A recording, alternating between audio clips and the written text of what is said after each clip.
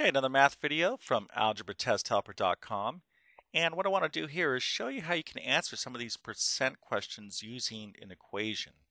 And this is actually, I really like using equations to help me out in answering percent questions.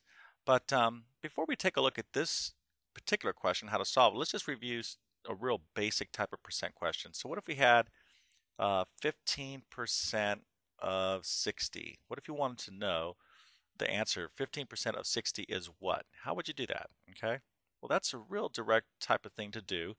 15% of 60, remember what we do is we change a percent to a decimal by moving the decimal point over 2 places to the left. So this would be 0.15, and then we multiply it by the number we're trying to find a percent of. Okay, so 0.15 times 60, when we do that in our calculator, we'll get our answer. Okay, so that's how you find a percent of a number. Now, not all your questions are going to be that basic when you're talking about percent. And by the way, if you don't quite understand that, you might want to go back to our site, algebratesthelper.com, and do some basic percent review before you look at this particular problem.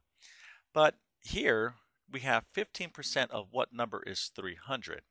So what this question is really saying is, listen, I want to know 15% of a certain number. Okay, so remember, I'm going to take that 15%, I want to make it into a decimal, 0.15. Now, I don't know what this number is. Okay, 15% of some number, I don't know, I'm going to give it a variable x. But 0.15 times whatever that number is going to be equal to 300. Remember, in algebra, this word is right here is the equal sign. So 15% of this mystery number x is equal to 300. So you can see here, here's my equation, 15%, okay, that's 15% as a decimal, of this particular number x is equal to 300. So I have a nice little equation here I could solve. 0.15 x equals 300. And to solve that, all I have to do is divide both sides of the equation by 0.15. So let me get my calculator out.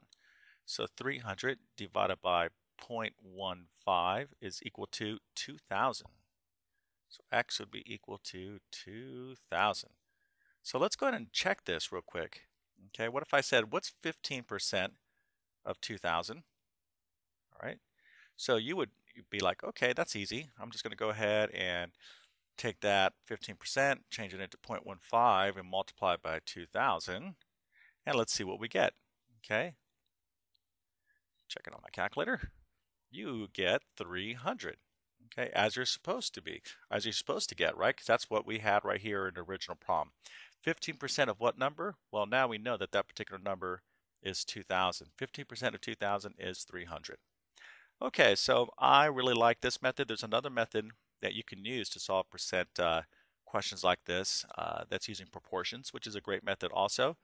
But if you want to learn that and some other things, head on over to our site, algebratesthelper.com. It's all free. I have a ton of free videos, tutorials, all designed to make math easy to learn. All right, so good luck and take care.